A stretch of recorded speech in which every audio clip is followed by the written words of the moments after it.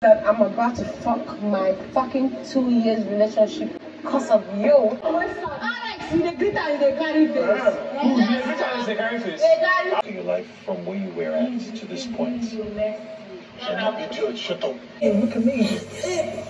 Hear your mic, oh. You think you have fine face? Because I managed to kiss you, you're not happy. These sexy lips of mine. If you were ahead of us, would you have given us if we asked? It's true. About us, but that's fine. You're always making me feel bad. You can't accept the truth. You don't like the truth. Now let me and you. Hello everyone and welcome to my YouTube channel. This is Fun Pop with Lillian, and how are you all doing? Last Saturday night rave in Biggie's house, and you all know the party happens after the party, like the main drama. And just get in your earplugs because it's gonna be a very long one. Okay, after the party, the housemates has just entered the house overexcited and thanking Big Brother for how everything played out. But then Ceec now announced that, can you imagine, she was greeting Alex only for Alex to snub her. What's the meaning of that? And Pere said, you know what, ignore her. that does not even matter at this point. That positive energy, man, if she choose to bring in bad energy, that's on her and not on anybody. While the rest of the housemates, ex-housemates, were excited to see them, why would she come with all that energy? And even Mercy confirmed to that, saying yes, that she was greeting her as well, and she was just forming one kind thing for them, only to come at the end of the show trying to form Miss Goodish, trying to get along with them. Who cares at this moment? And nobody cares at this point. Why will you form at the beginning only to come at the end of the party and try to form a jolly good fellow with them? At this point, Mercy was already confronting Pere, telling Pere that what you did with Doyin, that's not right. That when you're with her, you don't act that way. You don't act all soft, okay? And at that, Ilebaye now turned to Pere and was like, oh, Pere was saying, oh, I apologize. Apologizing doesn't take anything away from me. And Mercy was just like, no, you don't do that. And Ilebaye now turned to them and now said, Pere, you think you're giving her love? You think you're giving her love? That what you're giving Mercy is not love. And she then turned to Mercy and said, whatever he's giving you is not love. You are above whatever he's giving you. And Cross, on hearing that, was like, Ilebaye, can you keep quiet? And Mercy was already agreeing with Ilebaye, telling Pere that there must be something the rest of the housemates are seeing that she's not seeing, that Ilebaye is right. And at that, Cross kept telling Ilebaye, just keep quiet there. Keep quiet, you idiot, with that your face that is like vampire. And then Ilebaye turned and said, have you seen your own face? Your face that is like Chihuahua, that is close to Babu. Your face is close to that of an ape, because I just managed to kiss you and you're feeling like what I don't know. And that Cross is like, you should be happy I kissed you. And Ilebaye said, did you see my lips? You think outside of here I'll have anything to do with that your lips also? Anyways, at this moment, Ceec has just come to announce to Cross about Ike's coins. And Cross said yes, that while at the party, Ike has informed him that the cross is in the toilet. And Adekunle said, I would like to follow you as well to go get these coins. And they also announced that Fraud forgot his own coins as well, 1,400 coins. Oh, these people rich you. Hey. And to think Cross had to buy coins with all that amount of money. Hey. Ceec, still mesmerized with Neo, reached out for Neo's picture and said, don't worry Neo, outside of here we'll definitely test the waters. And I'm like, really? Hey. It's the switch for Neo. It's how this whole thing started with Ike, and then Ceec moved from Ike to Lipton Task, talking about Kidwire, and now back to New again. Well, we are here for all of it.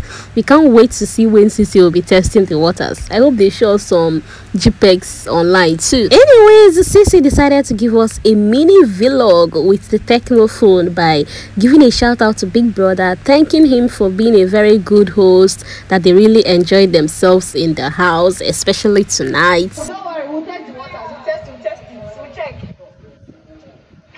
No, it doesn't make sense. Actually, she needs to be quiet. No, she doesn't need to be quiet.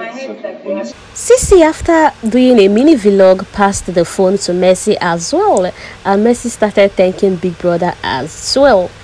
At this point, Biggie now announced that the HOH should come to the diary room. On returning back, Cross took the phone from them to go and give Big Brother. Ilebaye then tried making an inquiry from Cross, asking him, was it Big Brother that requested, or it's time to return, or you just feel like returning the phone? Only for Adekunle to turn to Ilebaye and said, you know, if you are the one in our shoes, you won't even give us this phone. If you are the one in Cross's shoes, meaning that if Ilebaye was in charge, you won't even allow us to do all this with this phone. And at that, Ilebaye now turned to Adekunle, asking him, when did this start, like, what resulted to this point? Why is he throwing jabs at her? Why is he always wanting to make her feel like she's a terrible person? That all the time in this house, he always talk to her like she's the worst person on earth. And then at that, Ilebaye faced Adekunle was saying, you are not a saint. All of you in this house are always feeling like saints, making it look like I'm the bad person, but let me reserve what I want to say. And Adekunle was like, say it, say what you want to say it. And Ilebaye then said, you're just showing your true color. Ilebaye then went ahead to tell Adekunle to learn to be kind, and Adekunle said, I will always say the truth. And Ilebaye said, at least say it in a kind way. And Adekunle said there's nothing kind about the truth. The truth will always be the truth. No need sugarcoating it or try to say it in any other way. And Ilebaye said, if I start to talk about you people, but then let me keep it to myself. Anyways, we could still hear her voice in the background, you know, echoing, going at Adekunle, but now the camera has shifted to Mercy and Pere. Mercy is angry at Pere for two things. One, for kneeling down to apologize to Doyin at the party, and secondly, for still being between Cross and Kim. In her words, she said Pere didn't allow Cross and Kim to shine. Why is he trying to, you know, still be there, still being in the Moduma, trying to intrude? Why can't he allow those two lovers breathe? But then let's start from how it all started. Mercy is telling Pere that she's currently feeling like a fool. Imagine jeopardizing her 2 years relationship just to end up in this trash. That while at the party today, you did things that her man would never or shouldn't have ever do. And then Mercy now started with asking Pere, let me ask you something. You said in your first marriage that the main reason there was an issue is because you had a female bestie.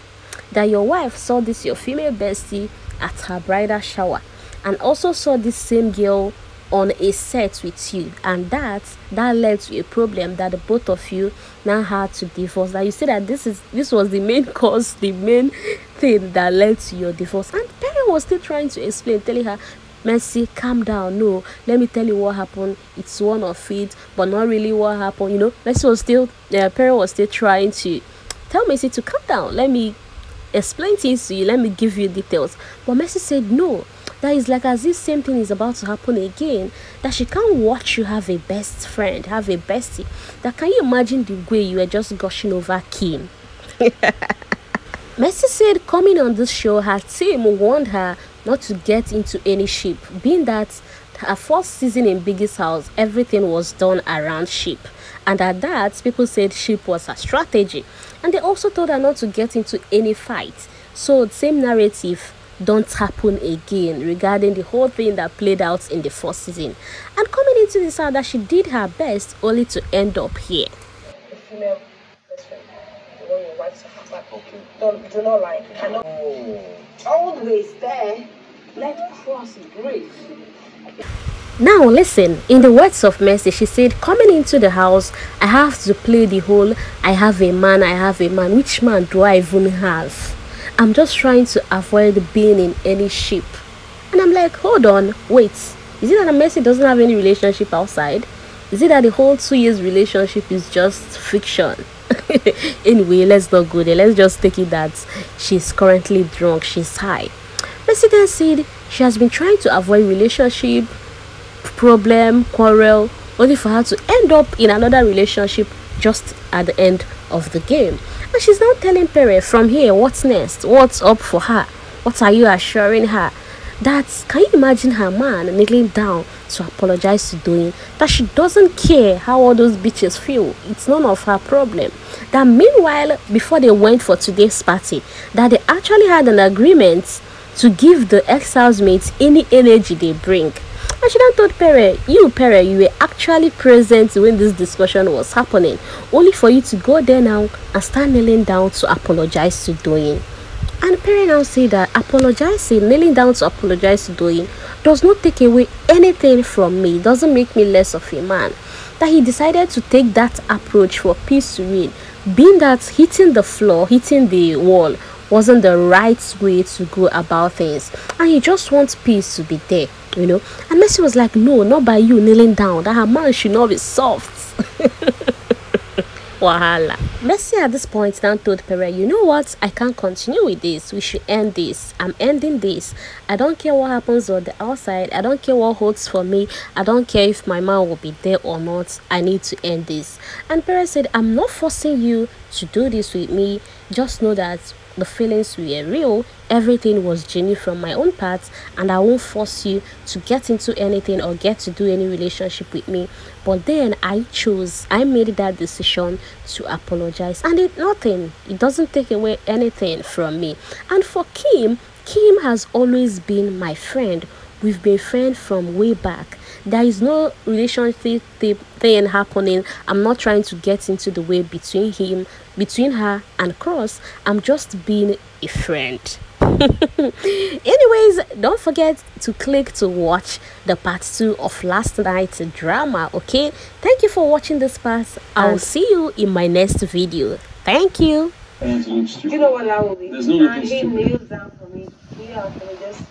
What business you have with how any of those bitches, however they're feeling?